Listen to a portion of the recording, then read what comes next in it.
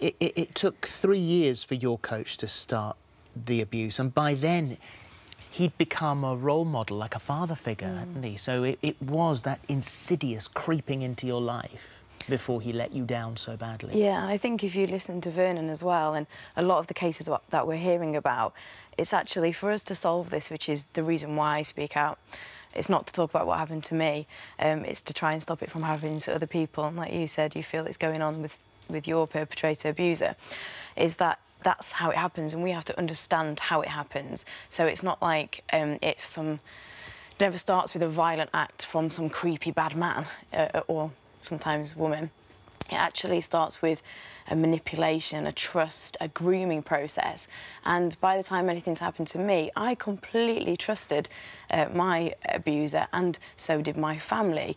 And I suppose, like, the child's hopes and dreams, especially in cases of footballers or in athletics or other sports, pin on that person, and sometimes the family as well. And it's important to know that... You stood on the finishing line with your mum.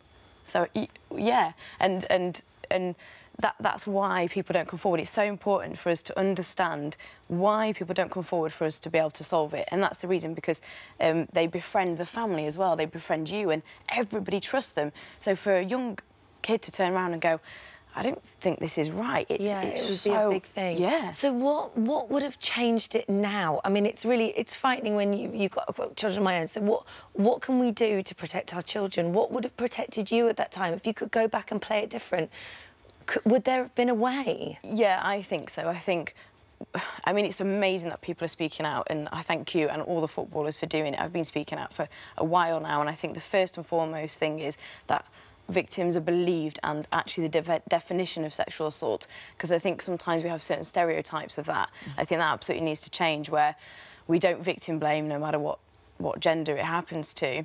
I think education's the most important thing for me. I didn't understand what happened the first time. I believe neither did you, and a lot of footballers did. It's not like it happens the first time and you come away and go, I was actually assaulted.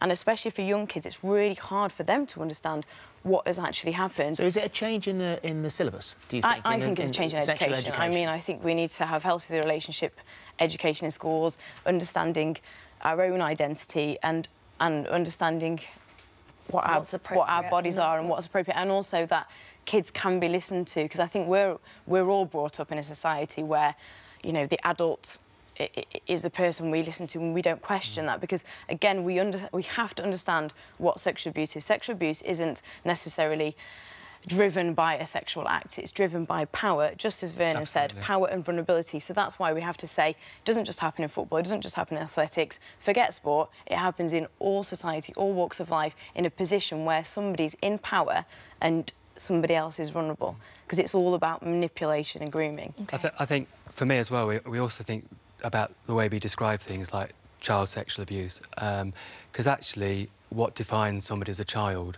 I mean, recently, last week, there was a football player that spoke about what happened to him at the age of 18. So I think really we should broaden this to speak more about the sexual abuse of young people, so that, you know, we cover the whole age range. Yeah. I think that's really, really important. Well, thank you both for being incredibly brave today and speaking out. It's so important. Thank you.